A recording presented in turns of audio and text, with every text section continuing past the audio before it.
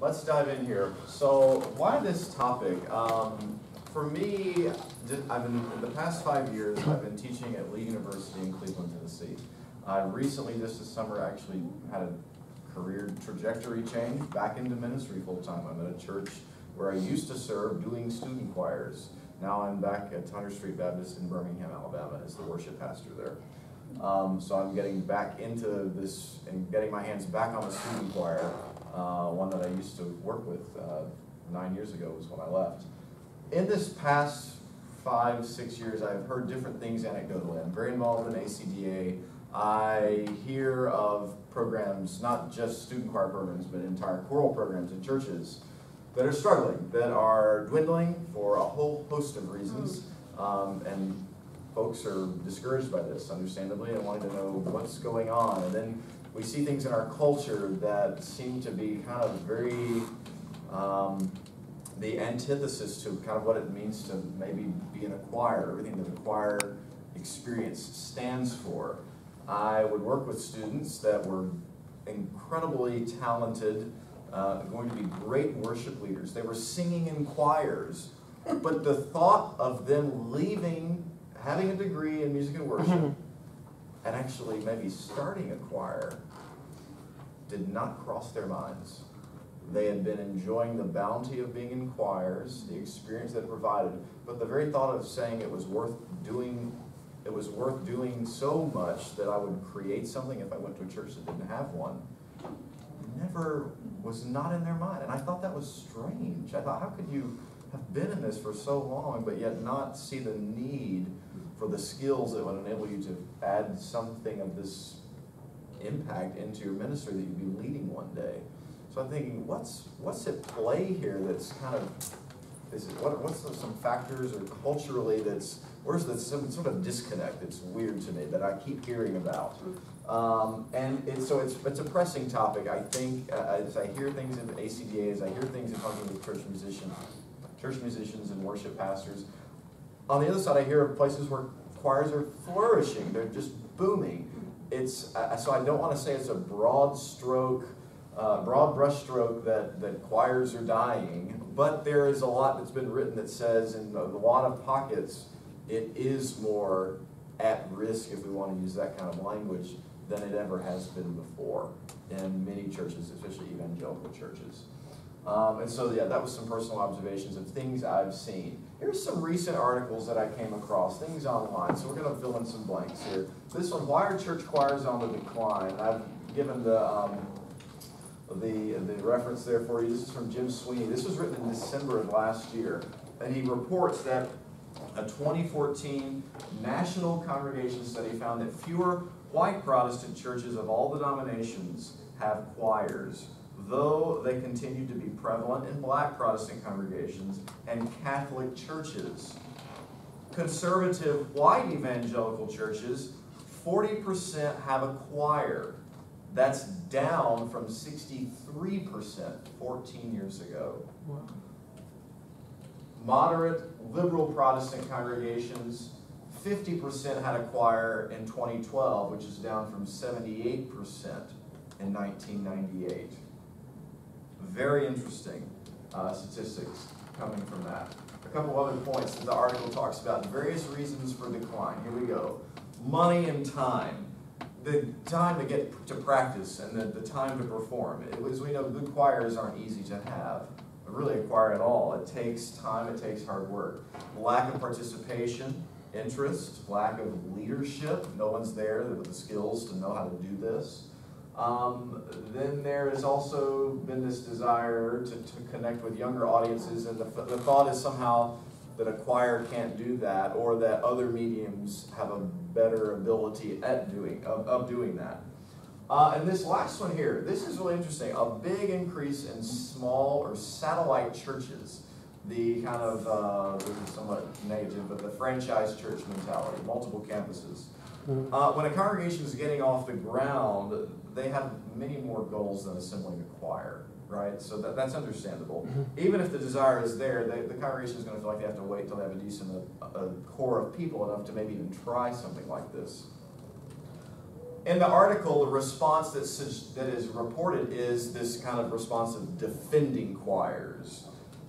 This idea that choirs and choir music are superior to contemporary music, right? And there are some sort of higher form of worship. You've heard these arguments, and maybe you've even made them yourself. The idea that a choir, which is true, is a way for more congregants to get involved in the church. And I think that is certainly true, and I think that's a good thing. And then this idea in defending of choirs, the article references that choirs also evoke or remind us of this heavenly chorus of singing and angels, and the choirs that are even referenced in the Bible. Another article, a little older, but still has this topic, many church choirs are dying, here's why, from 2014. This article points out a few things. Many people don't like to perform. In this American Idol, the voice culture, this sense of if I can't do that, I shouldn't be doing anything at all, right? And that's negatively impacted some musical ensemble making. In this article, I'll give you a little background first. Mary Prius, choir director at Savior's Lutheran Church in Minneapolis, blames our culture of performance and expertise. We don't sing anywhere else in our lives the way we once did. I grew up singing in home, in school, and church every week. Now, as I was just mentioning, now people think they are not good enough to sing. This other thing, number 2, the article talks about that people are moving. You've probably seen this in your own congregations. Here's a story from the article. Alan Purdom, minister of music at Howland Community Church in Ohio, said, "Our choir survives because some of my friends and wife are in it." And he mentions that on Sunday mornings, 8 to 12 people and a hired soprano sing for about 80 people at services, where 40 years ago, a choir of 30 voices sang to hundreds in the pews. This is an interesting point the article makes. I hadn't thought about this. The recession was a real big hit to many churches. Music in areas would be cut. Giving is down. The resources to have that kind of program. Budgets are tight. You've seen or heard of this in schools or colleges or community programs. I thought this was interesting. The article said that sales for music for choral anthems slipped so deeply 4 years ago that the United Methodist Church's publishing arm, Abingdon Press, stopped buying new anthem music, said Mary Catherine Dean, associate publisher. And then 13 years ago, when Joey Lott, the article talks about, became director of worship arts for Maples Memorial Methodist Church in Olive Branch, Mississippi, there were 55 in the choir. In 2008, when the recession hit, I lost, he says, 15 members of my choir in 6 months. They had to move elsewhere for work. That started the descent. From there, he's now down to 25 people, Lott said. Very interesting. Well, and hopefully those persons found a new choir choir, else. exactly. Or, unfortunately, some of them ended up having to work on Sundays. Yes, exactly right. Yeah. So it definitely impacted people moving and doing different things. This article says the response is to suggest adapting choirs. How can we do that? Consider use and function. This is interesting. Prius, who was with the Lutheran Church I mentioned ago, Prius spent decades working to revive the joy of singing. She does it with creative choices for music and staging. Choir members don't stand or sit in a special spot. They don't wear special clothes or robes. They just stand up where they are in the pews and sing. How interesting is that? Repertoire choices. And because traditional church music is challenging, the article says, even for the most talented singers, Mary Prius, just mentioned ago, takes time to hunt down more accessible music. This might be things that are taught by rote. This might even be things that are more folk-based, maybe even from Africa or even Latin American music. Interesting.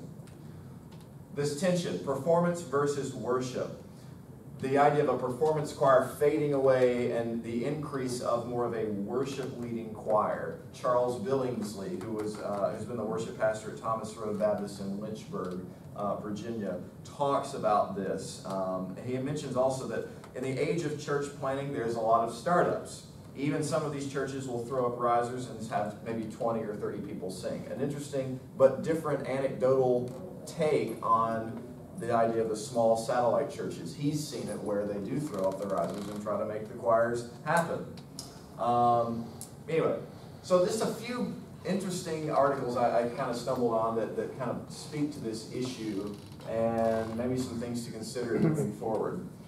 think now of the broader culture as it relates to choir and culture. And yes, we're going to get into thinking about students in a minute, but I'm trying to paint a little broader picture about the choral experience.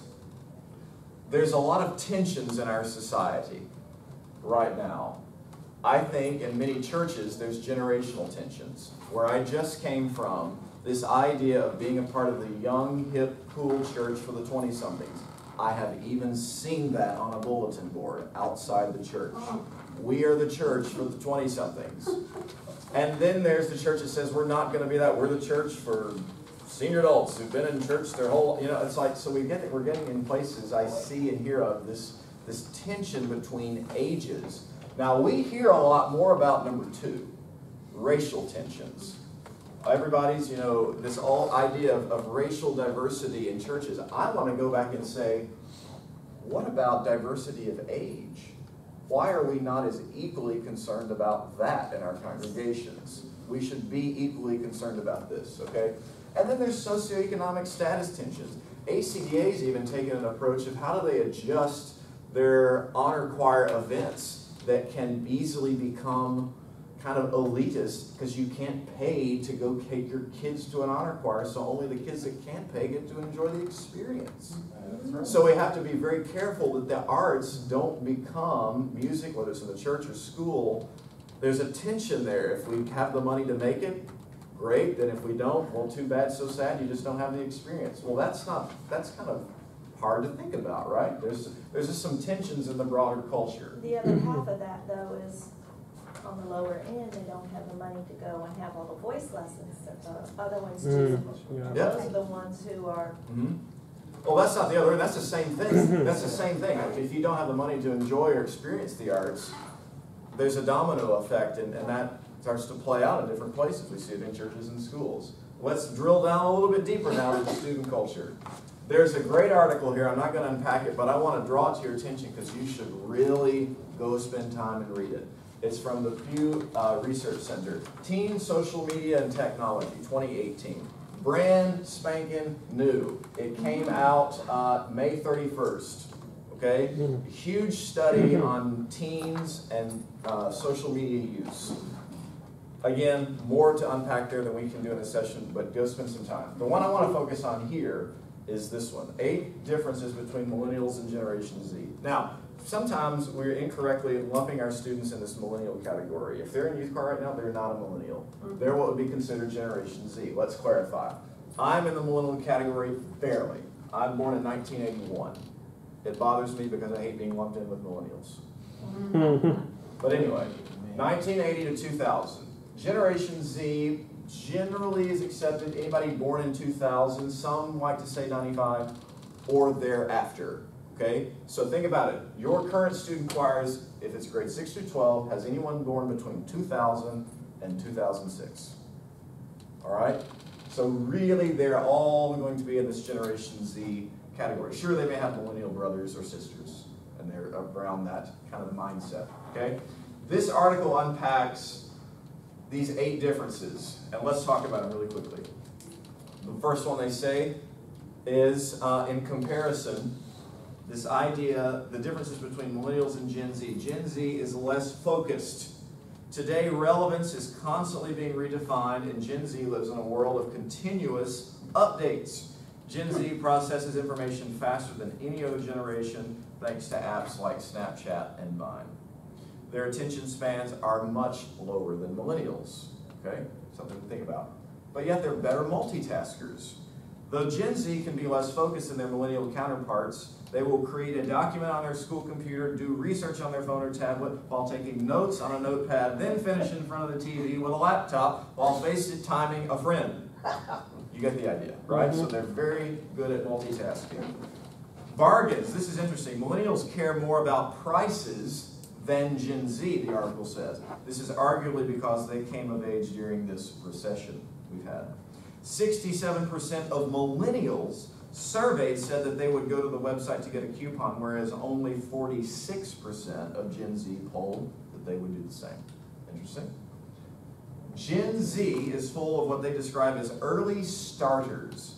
Many employers are predicting that more teens between the ages of 16 and 18 will go straight into the workforce, opting out of the traditional route of higher ed and instead finishing school online, if at all. Would you make a major investment, as the article says, possibly leading to years of debt to come, knowing there are new, more affordable, not to mention more convenient, online alternatives coming up every day? Gen Z knows the true value of independence, and knowledge is no exception here. They are capable of learning something themselves, and through a more efficient, non-traditional route, they will take that opportunity. Number 5, the article states that Gen Z is more entrepreneurial. According to Gen Z marketing strategist Deep Patel, the newly developing high-tech and highly networked world has resulted in an entire generation thinking and acting more entrepreneurially. Generation Z desires more independent work environments. As a matter of fact, 72% of teens say they want to start a business someday. Number 6, Gen Z has higher expectations than millennials. Millennials remember playing solitaire, coming home to dial-up internet, yes, and using AOL. Yes, I can affirm that. Generation Z was born into a world overrun with technology. What was taken as amazing, inspiring inventions now is taken as a given for teens, right? Quote, when it doesn't get there that fast, they think something's wrong, end quote, said Marcy Merriman, Executive Director of Growth and Strategy at Ernst & Young. Quote, they expect businesses, brands, and retailers to be loyal to them. If they don't feel appreciated, they're going to move on. It's not about them being loyal to the business, end quote. Number 7, Gen Z is big on individuality. Gen Zers were born social. In fact, nearly 92% of Gen Z has a digital footprint. Think about that. Arguably, as a result of the celebrities and media they follow, Gen Z seeks uniqueness in all walks of life, primarily through the brands they do business with, future employers, etc. And last, Gen Z is more global. I like that word. Millennials were considered the first, quote, global generation with the development of the internet. But as more of the world comes online, the article states, Gen Z will become more global in their thinking, interactions, and relatability. 58% of adults worldwide, ages 35 and up, agree that, quote, kids today have more in common with their global peers than they do with adults in their own country. Interesting. Diversity will be an expectation of Gen Z. All right, we've had a little bit of short interaction. How does this affirm or deny the observations that you have seen? Anything we have just talked about? The articles, student life and culture. Let's just reflect. I'm curious. This is what I've presented and pulled out and some research has shown. But what has your own personal experience been?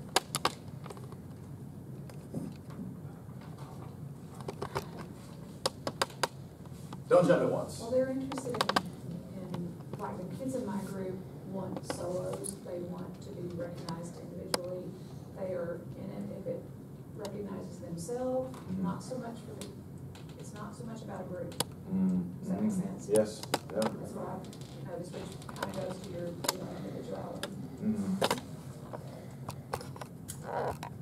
Other comments? I've noticed it's harder to, I mean, I'm considering now that I'm going to have more kids doing a one-day retreat, but it's harder to get them to interact physically. And, you know, in the olden days, you could say to a 12th grader, 11th grader, I need you to mentor this one. And I think they still like that, but it happens that day, and then it's like, it's done. It's getting it to be consistent. Team building, I guess. It's just, that's been something I've struggled with, is getting them to really. It's the overscheduling in these schedules. They're just not available because they have this or that number of things. They really choose to be there. They're there to be there with their friends, and then they get booked in the music making. So they're both. Yeah. Good. But they interact well, but it's. My new group coming up, I think, will. They're all of the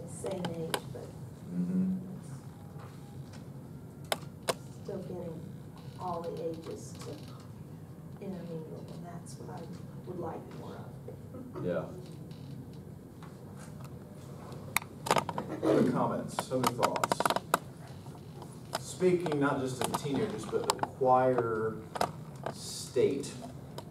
What have you seen or heard? Anyone want to elaborate on that? Friends that go to the churches or experiences they've had, not just with the student choir, but even maybe with their adult choir in general, keeping it, or is it the reverse? Have you seen it thriving, flourishing? Well, I think it depends upon your church that you're in. Is your church thriving? That's what I'm Is asking. your church Yeah. going down? Yes. And ours, right now, ours has been going down. So my adult choir has gone down. People have moved, or they've just, for us, I think, they have become, they're no longer fed from the main, from the pulpit. Yeah. When they have a service, and it's just kind of like, and, so that's really hard. And we have just, in the last year, we are dinosaurs. They finally created a contemporary service. Interesting. And Okay. we have a 63-year-old man who's leading it. Okay. You're not going to have a choir in a contemporary service, and that's basically the reason for much of the decline in choirs. All around me, we're fairly blended, but most of the churches are contemporary with no choir at all. Yeah.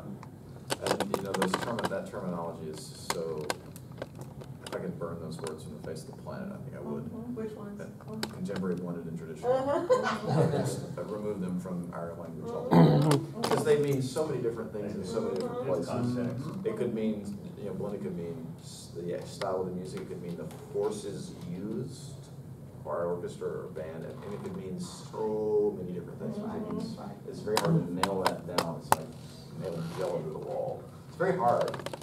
I think, to your point, I have heard, maybe all of you, and I don't want to be Debbie Downer here, okay? I'm hoping to bring you some good news, but we, like the gospel, we must need to know the bad news first to know how good the good news is.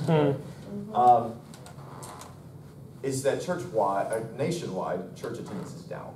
Nationwide, across the board. I've heard that, and that there are articles out there. I don't have that to reference. I wish I did. All denominations across the board down. So that's, you're not alone if you're experiencing that. So that's a little glimmer of encouragement for you. There we go. I've put together now a chart, and I've given this to you, and you can see it all there. We're not going to do blank place, but I was thinking, with the topic choir, with culture, are they friends or foes? Here's how I see them being foes, and so it's laid out there for you to see, and I put it up there. Just did some reflecting and thinking. Is culture some elements that seem to be really dominant thought mindset in our culture? I've listed on the left. And then how the mindset, I think, of the choral experience is, and so how you can see them sort of at odds. I think you're right, it's already been mentioned, our culture is increasingly individualistic, more person-centered. We have a lot of division right now in our culture. There's a question, bigger question is, what about me, often? It is a microwave world. The Gen Z article just talked about quick, fast, right? Immediate gratification, kind of that same idea. People are busy, overcommitted. We've heard this, trying to get people to come and just be a part of programming at church. There is very much a consumer mentality. What's in it for me? I want this, I want to consume, consume, consume, and when I've used that up, I'm going to go to the next thing. Think about how you do this with music. You all probably are bought into this. If you find a song you like, how often do you repeat it, listen to it over and over and over and over? And then you need to find something new to listen to, right? It's a part that's in my mindset already like that. But look how choir kind of responds to those issues. I think can respond to those issues. It's much more corporate, it's more communal, more team focused, it's more built on unity. The question that we want to ask in the choral experience is, what about us? That whole idea of working together. I call it crock-pot cooking. Any musical experience, if it's meaningful, is crock-pot work. But we live in a microwave world, friends. And I'll tell you this connects into very much the heart of even discipleship. that is a real interesting thing, that music can be a little microcosm of a bigger issue that is spiritual growth. True spiritual growth is crockpot work, friends. But if everybody's looking for a short, quick answer and a magic pill, and it just does not work that way, right? Delayed gratification. We need more experiences of this. Our students don't know how to work in this. So how do you introduce, whether it's taking lessons and helping your kids, or encouraging or providing lessons, different things for students, children to have experiences in delayed gratification gradually as they develop, okay? Time commitment, as we know, is going to be required in the choral experience, yeah? I love this. This hit me, the consumer mentality of our culture, but choir is a creating mentality. And what are you consuming when you're in the choral experience? I mean, you're consuming music, you're making music, but you're producing. You're not just digesting and eating, but you're getting sustenance. You're creating something, yeah? And the question for the choir, I think, and especially in worship, is not what's in it for us. What's in it for them, or even better, what's in it for him, our audience of one, yeah? That's really, really important. But how can they be friends? Something a more positive note. Here's some things I was thinking about. I just kind of wrote them down, and I think it's encouraging to me. In our culture, we see a lot of these things. We see a desire for unity. Well, that's great. Choir is a place where you can encourage bonds of togetherness through rehearsing, performing, and serving. Culture, this is desire for peace. You can bring peace into someone's life by having an orderly rehearsal, by the beauty that's in the music you sing, by the acts of service that you engage with that choir in a community. You can bring peace. There's this desire for inclusion. So that means your choir probably needs to have an open door policy and does music that helps unite, breaks down barriers. Maybe it does different cultural types of music that are reflected in your community. There's this desire for quality time. Well, that's, people are saying this, that they don't actually get to spend quality time and they don't know what to do. Well, go spend time rehearsing with your brothers and sisters in your church, then performing, then serving together. That's quality time. The breakdown of the family unit. Well, we know choirs can be families for people. Isn't that great? Desire to make an impact, champion a cause. This is a really big thing with the millennials, especially those Gen Zers. Man, that's huge. Put them as an army, motivated to serve and make an impact. Not just singing on Sunday mornings, but doing things outside of the walls of the church. Suddenly the choir is addressing this issue. The desire for authenticity. People are saying and talking about these things, although they sometimes don't know how to say it, but meaningful relationships. Choir can be a safe place to be yourself and to allow your students, your people, to be vulnerable with one another as they worship together. Worship is a very personal thing, but it can also be a very corporate thing. And choir somehow grabs both of those things in a healthy tension, that it's individual yet corporate at the same time. Then this thing right here. My wife and I were talking about this the other day in our recent move. As we talk to people and engaging with different members of the congregation and just see them at the grocery store or the doctor's office or something. At the end of the day, people just want to be known. They want to know that you know them. And so there's this desire in our deep places of our hearts that nobody likes to talk about, to know. We hate not knowing, and the desire to be known. And so how can choirs be a place to learn something? Learn how to worship, learn about God, learn theology, learn scripture, learn your neighbors' names. And also a place to develop a skill and to build friendships. So when you look at this, it's like, wow, how the possibilities, I think, for choir to intersect the needs of our culture are amazingly positive. I think it addresses so many of the breakdowns that we have seen, right? Oh my goodness. Dietrich Bonhoeffer in Life Together says this. I love this quote. Let the person who cannot be alone be aware of community. Let the person who is not in community beware of being alone. Isn't that good? The choir as a community, amazing. amazing environment for all sorts of amazing, positive, influential things to happen. What are other ways, maybe you talk for a minute here, that culture influences our choral world, or the choral experience, or even the creative arts in general? What have you, anything you've seen that you want to mention? How culture is impacting, whether it's positive or negative, okay? Or you could answer this question.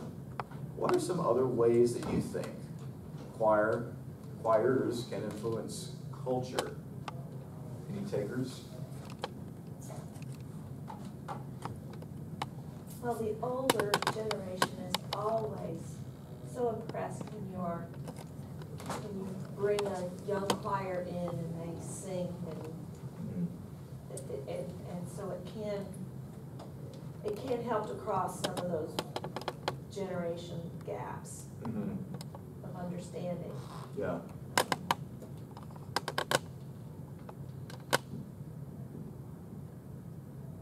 Why the need for this community youth choir?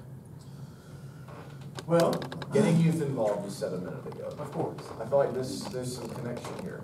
Yeah, well, where we are in our culture in Hammond, Louisiana, it's very arts oriented. And so, really, it's twofold. The churches actually are the one pocket in our community that are not arts oriented.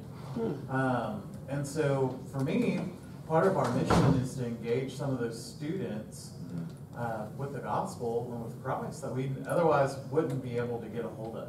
We've got some high school choral directors involved in this project. To send kids, I want to have an extra opportunity to sing, to come over. And in fact, even in the name, it's the North Shore Youth Choir, not worship choir, church choir, anything else like that, because we want a place to engage those that are really immersed in the worst parts of the culture sometimes. Be able to come and experience Christ through the culture of the choir. Yeah. It's also important, that we have scripturally these worship leaders that we're teaching, that we're training up, that we're bringing up, and the only way to do that is to get them involved in the ministry of the church, which for us is our choirs. And so for us, being in a place where the youth maybe aren't going to come to our adult choirs to sing with the adults, or even come to a structured youth choir event, being able to have something for the ones who really care about that and hone their skills. And then hopefully, as time progresses, build and build and build, so where maybe one day all of our churches can have our own youth choir.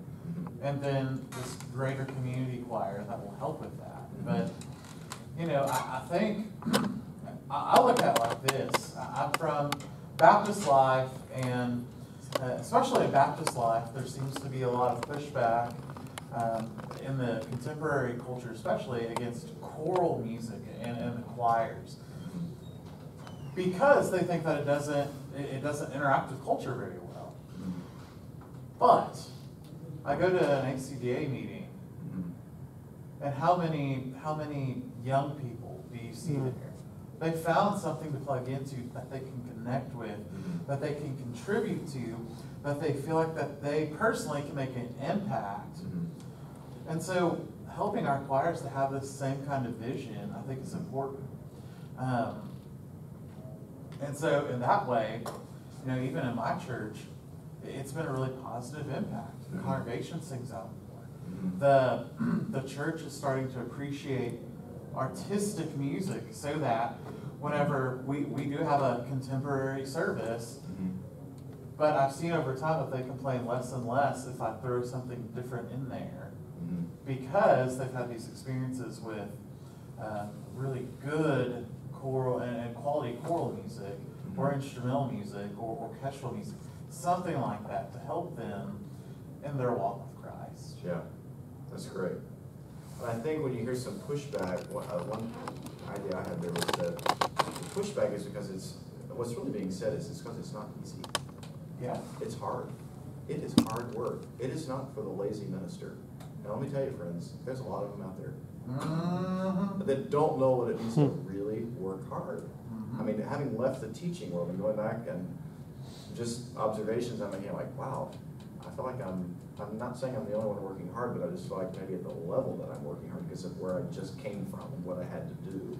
And I'm like, let's get this thing going. And so I'm running around giving swift kick on the rear end to a few people, like, let's get after this. It's hard work, but it is so worth it when you go back and see the dividends that it can yield, and then seeing where culture is and how it addresses that. How do you argue with that? When I was like, man, how do you argue with these kind of benefits, So the idea, if it's not friends, if we're foes, how do we make friends out of this and culture? How do you do this in your own place? There's a great article, and there's even a video out with this lady's name, Stacy Horn, on YouTube. She talks about the biological benefits of singing.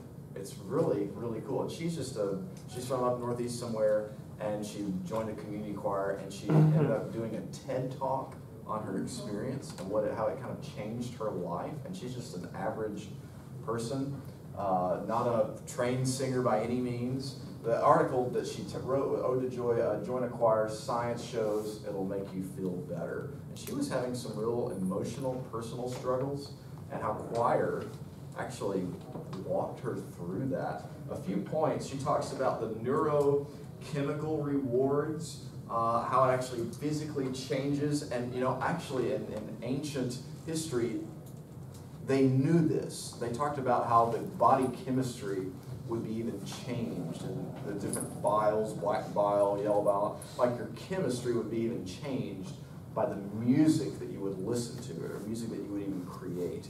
So this is not a new concept, but it's really good. Benefit, and the thing about this that she talks about is there are benefits to singing regardless of the quality of the person making the music. That said, even if it's of the most mediocre quality, it yields immense benefits. One of the scientists that were referenced in this article said this about it.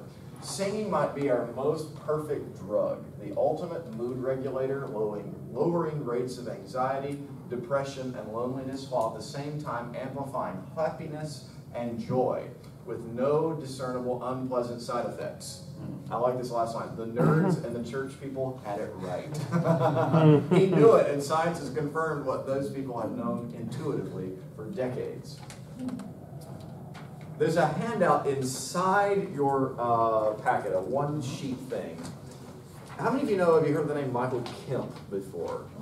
Michael Kemp does great work. He's been very much featured with his work with the aging voice. He has a resource that I would really recommend you get for some maybe fresh ideas, from vocal instruction, warm-ups, to just practical day-to-day stuff, called the Choral Challenge.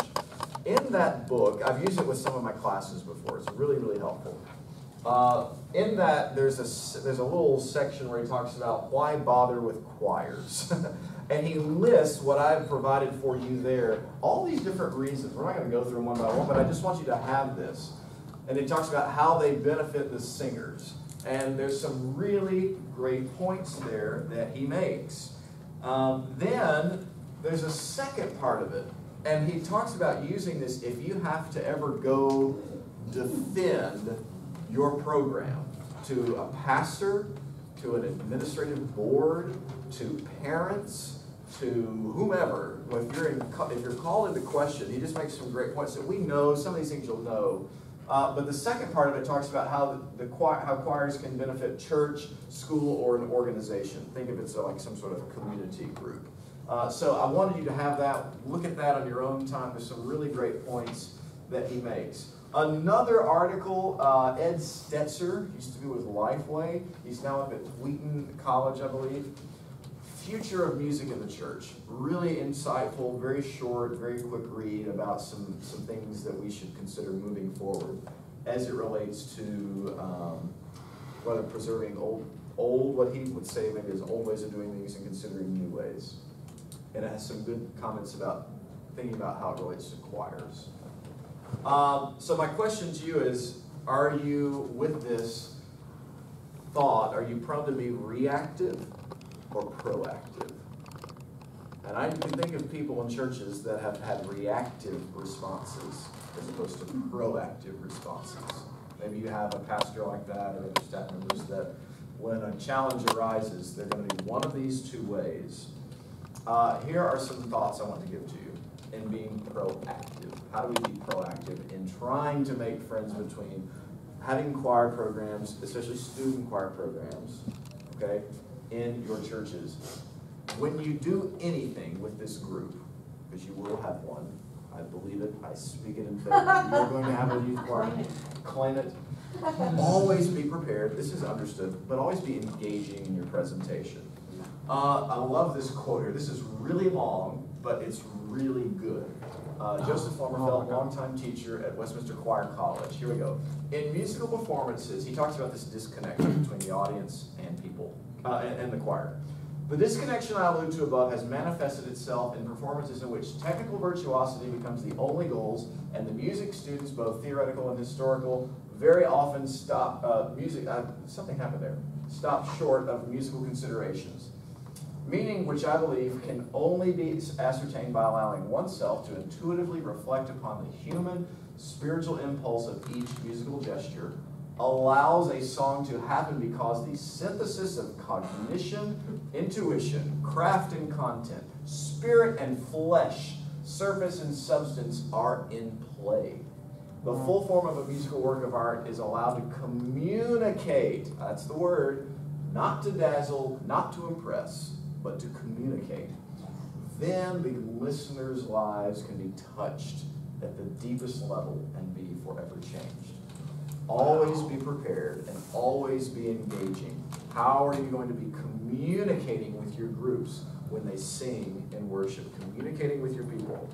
Some principles that I want to provide for you that I think of some questions you should ask as you're getting your groups prepared. What distractions or perhaps cultural hurdles can you think about removing? This can be so contextually specific, okay? So these are just broad questions that I think can apply in different situations. To make your message clearer. Hurdles make that message blurry sometimes. How can we enhance our presentation to make the message more convincing? What creative aspects can you maybe bring? I want to say this about creativity. It's not something you do, it's the way you do something. Okay? Not something you do, it's the way you do something. Number 3, how can we streamline our presentation to make the experience more impactful? Sometimes our presentations, if we're singing, things are bumpy. If we're doing a concert or even the way of worship kind of flows sometimes, it's bumpy and it loses impact. The last one, how can we involve and connect with listeners? If we can figure out, this is one thing I talk with my students a lot, this broad chasm, this great divide, as I call it, between the platform and the listener. That could be in a church, that could be in a school, that could be in a community event. The mark of great work on the platform is how they close that divide to where it almost goes away. How do you bridge that divide? How do you decrease that chasm between what's happening on the platform and who's listening to it? When you figure that out in your context, things are going to start happening. Things are going to start making a difference, okay? And what we want to figure out is how to, when we close that, we can make, instead of this us and them, it's we. And that's really, really important. Number 2, always arm your people with a philosophy of choir-led worship. What are some points of that? Here's a few things I'm going to throw out for you. Scripture really gives us a lot of information, a lot of context for choir-led worship. It's corporate in nature. This is good. Utilize as many gifts as possible in worship.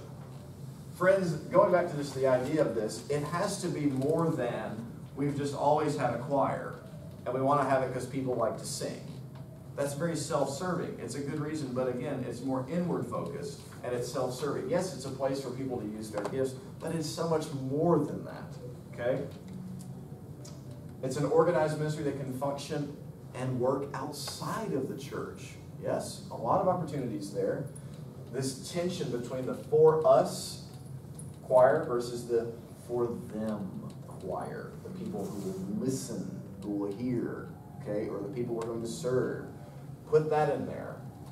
A choir, I've always thought, is a microcosm of the local church. That's one of the most amazing things about it. How is that?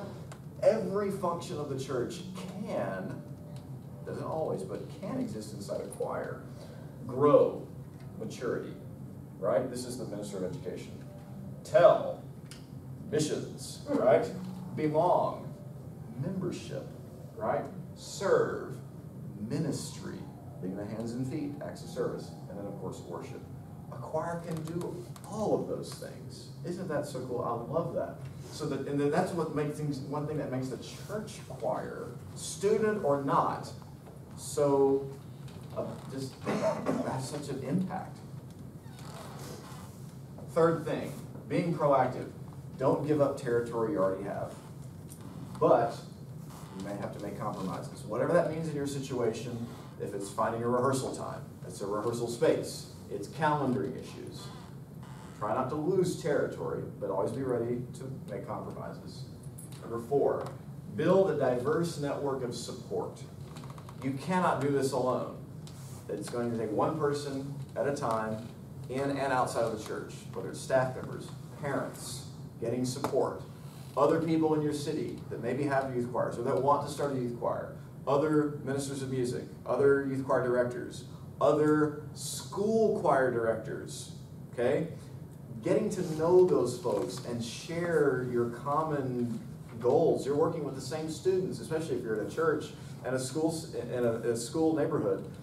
Those are the same kids if they're involved in the choir over there, right? So getting collaboration together is really important. I like this idea I heard one time of a prayer chain idea. You know, and I don't want to just throw prayer out, you know, kind of willy-nilly like it's some sort of magic pill. But what if you found 7 people, 7, that you felt kind of could be that network of people that support you, your ministry, could be parents, staff, whatever, and then you ask them to find 7 people, each of them, and pray for the work of your choir ministry. Your ministry in general, but specifically if you're wanting to start or grow a student choir, suddenly you've got 49 people praying for that possibility, for that growth, for that impact to come. Some practical adjustments you can make. This is a whole bunch of stuff. I just even threw it down there for you so you didn't have to write them all down. Make sure you're being strategic when you use your choir.